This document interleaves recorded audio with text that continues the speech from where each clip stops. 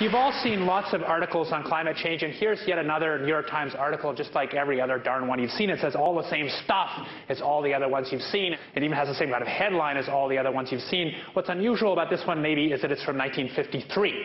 And the reason I'm saying this is that you may have the idea this problem is relatively recent, that people have just sort of figured out about it, and now with Kyoto and the governor and people beginning to actually do something, we may be on the road to solution. The fact is, we've known about this problem for 50 years, depending on how you count it, and we have talked about it endlessly over the last decade or so, and we've accomplished close to zip.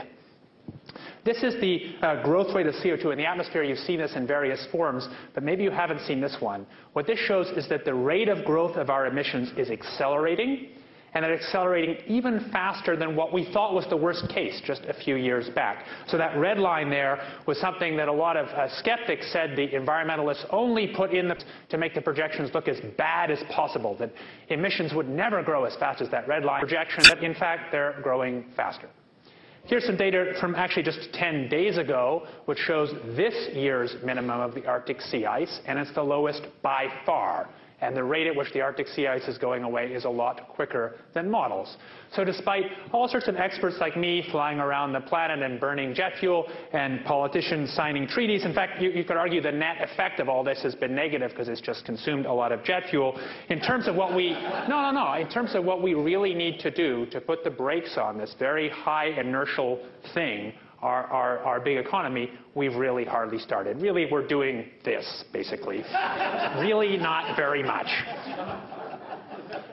I don't want to depress you too much. The problem is absolutely soluble, and even soluble in a way that's reasonably cheap. Cheap meaning sort of the cost of the military, not the cost of medical care. Cheap meaning a few percent of GDP. This is really important to have this sense of scale. So the problem is soluble, and the way we should go about solving it is, say, dealing with electricity production, which causes something like 43% or so in rising of CO2 emissions. And we could do that by perfectly sensible things like conservation and wind power, nuclear power, and coal with CO2 capture, which are all things that are ready for giant-scale deployment and work. And all we lack is the action to actually spend the money to put those into place.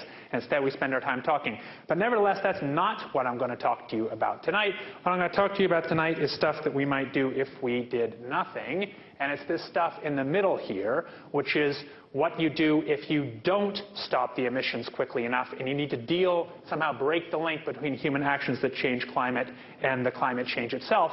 And that's particularly important because, of course, while we can adapt to climate change, and it's important to be honest here, there will be some benefits to climate change. Oh, yes, I think it's bad. I spend my whole life working to stop it. But one of the reasons it's politically hard is there are winners and losers, not all losers.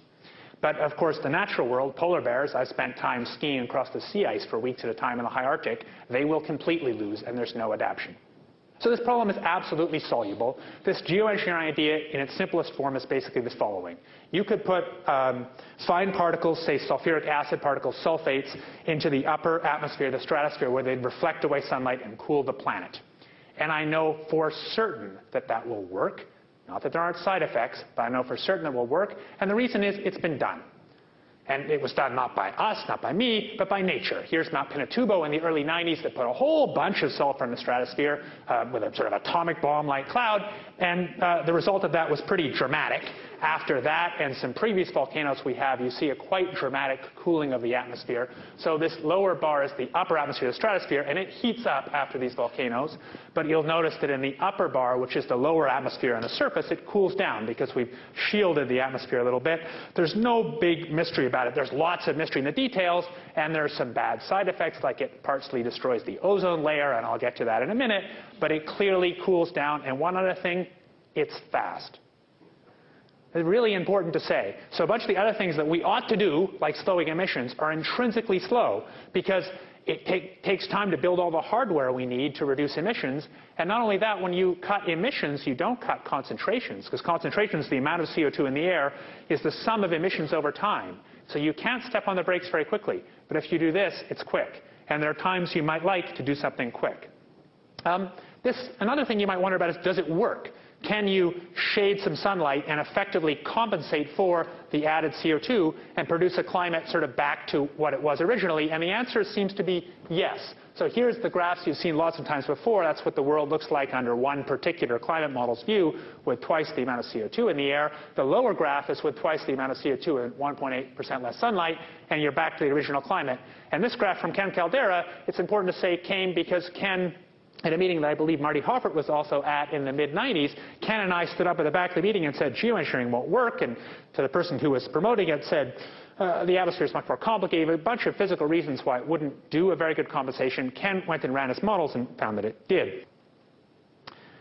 This topic is also old. That report that landed in President Johnson's desk when I was 2 years old, 1965, that report, in fact, which had all the modern climate science, the only thing they talked about doing was geoengineering. It didn't even talk about cutting emissions, which is an incredible shift in our thinking about this problem. I'm not saying we shouldn't cut emissions, we should, but it made exactly this point. So in a sense, there's not much new.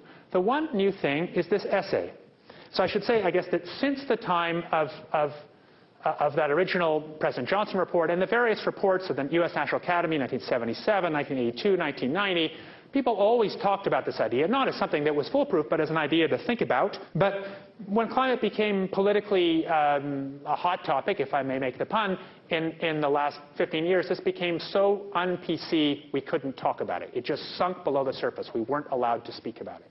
But in the last year, Paul Crutzen published this essay saying roughly what's all been said before, that maybe given our very slow rate of progress in solving this problem and the uncertain impacts, we should think about things like this.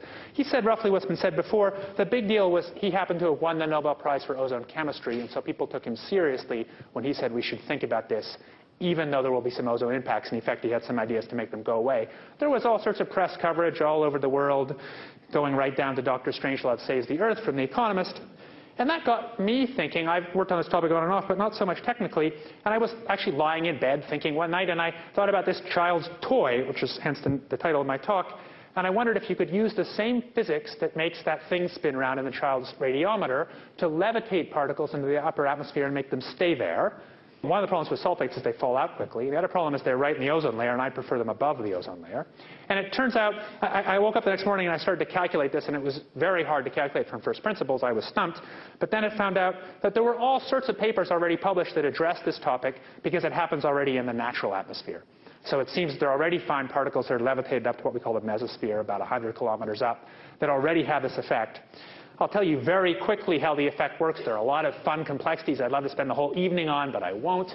But let's say you have sunlight hitting some particle and it's unevenly heated. So the side facing the sun is warmer, the side away cooler. Gas molecules that bounce off the warm side bounce away with some extra velocity because it's warm. And so you see a net force away from the sun. That's called the photophoretic force.